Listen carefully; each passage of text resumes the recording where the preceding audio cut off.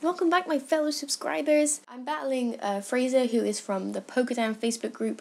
I promised them I would give them a shout out because they're letting me advertise my channel on their page. So shout out to the Pokétown Facebook group. It's a really, really good group. If you like battling monotype teams, they actually are doing a kind of battle frontier thing where there's like different brains of different types. I haven't had a chance to battle any of them myself properly. I did a couple of matches on Showdown, which went terribly, because they do like counter teaming, so I don't know, I really sucked. They all beat me. But yeah, go check them out. They're a really big Facebook page actually. I think they've got a couple of thousand people. It's a really nice community there. They're really really and they're really great, so go check them out. Anyway, this is a battle against one of the electric brains, if you couldn't tell, because they had an electric type team. We would kind of try to keep it low tier because it's more fun that way. And he's kind of rocking the Pikachu and the Stunfisk as well. The Rotom Heat was obviously really scary because I'm mono bug, but it was a really unusual Rotom Heat set, so I was quite impressed with it. It's a really good battle. I really enjoyed it, and I actually battled him a couple of times afterwards as well. So I'm just going to get on into this battle, and I hope you guys enjoy it. I just kind of threw this mono bug team together. It wasn't, I don't know, very well thought through. Crustle is awful. I need to get rid of Crustle. I've actually replaced it with something that I can't remember now in my bug. Probably Galvantula. So I'm going to lead out with Volcarona, expecting the Rotom lead. I'm just going to go for a Quiver Dance because I was just like, hey, this thing can't do anything to me. I did actually have knowledge that Electros had Dragon Tail as I was doing this, but I was just like, I'll just go for Quiver Dances anyway.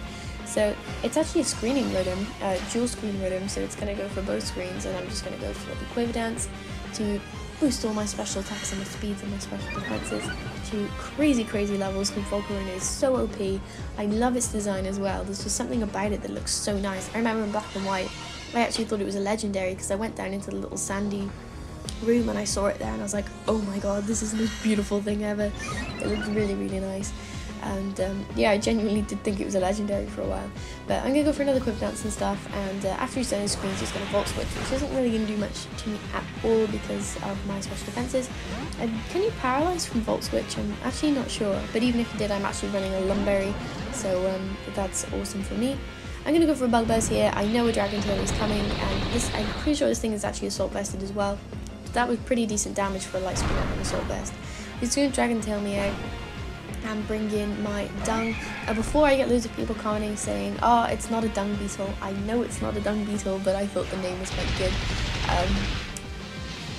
I actually want to make a female one called Dung because then the little love heart shaped horn would match. I'm pretty sure it's like a Herculean Beetle or Hercules Beetle or something like that. But yes, I know it's not a Dung Beetle before you people tell me. So I'm going to go for a close combat. It's going to do nothing, and he's going to Volt Switch, which is going to do huge amounts to me because of my defense drops.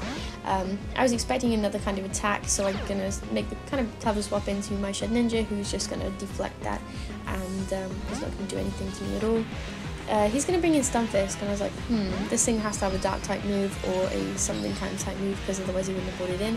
I'm going to go for the Sword Stance, and it's going to boost my special attack, my physical attack. I misclick here and go for a Will-O-Wisp. I actually didn't want to go for a Will-O-Wisp.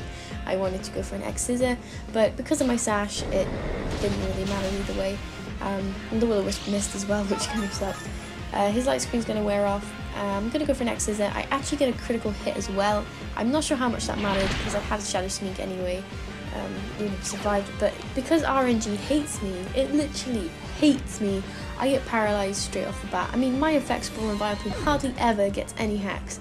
I just hit one thing and it's just crazy. So in comes Pikachu. Obviously it's going to outspeed me, and it must have a Dark type move as well. So I'm just going to go for Shadow Sneak because I didn't really want to, take any hits from thing having only 1 HP. And it actually takes it out. It just completely annihilates the Pikachu, so I didn't have to face that at all. Only in another battle where I actually battled him again I realised how powerful his Pikachu actually was. So he's going to bring the Zapdos anyway, and I'm just going to go straight for a Shadow Sneak, and he's going to go for a Heat Wave with Zapdos, which really sucked because I was like, oh, couldn't you have avoided, because then I could have used my Shed Ninja some more. But he was paralysed, and since RNG hates me so much, it was only a matter of time if I got fully power hacked anyway. So this Zapdos is obviously going to show that he has Heat Wave, which is good knowledge for me, being mono bug, also terrible knowledge for me. I'm going to swap in Love Dung because he's scarfed and has the Stone Edge, which is easily able to revenge kill the Zapdos for taking out his beloved favourite Shed Ninja. So I'm going to get the Moxie boost as well. Moxie and Scarf combo is so crazy. It's just the best thing ever. I probably should have just gone for Stone Edge here and just risked it, but I wasn't really feeling, you know, RNG wasn't in my favour already, so I didn't really want to, you know, kind of risk it missing, and I hardly ever land Stone Edges ever in my life, so I was just going to swap Volcarona in, hoping that it could take the hit, and it doesn't. It fails miserably. It takes 2 Thunderbolts and then dies, so that wasn't very good. So I'm going to swap in Crustle here. I misplayed terribly with Crustle as well. I should have just gone straight up for an Earthquake.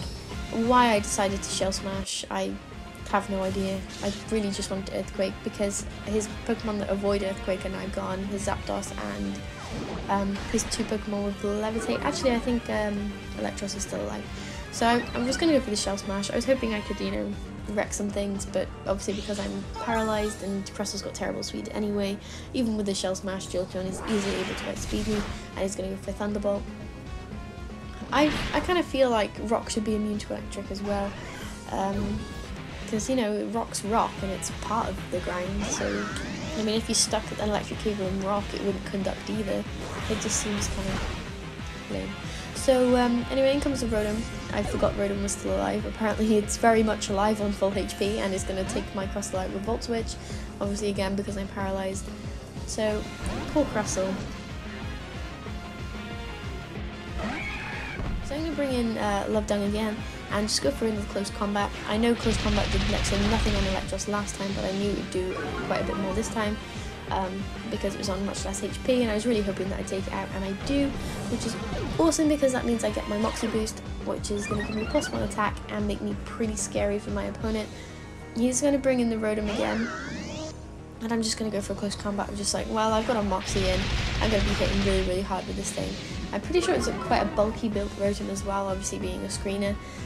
He's going to go for a Volt Switch, which is going to really, really hurt. I think it might take me out. Yeah, it's going to take me out. Oh, it's a crit!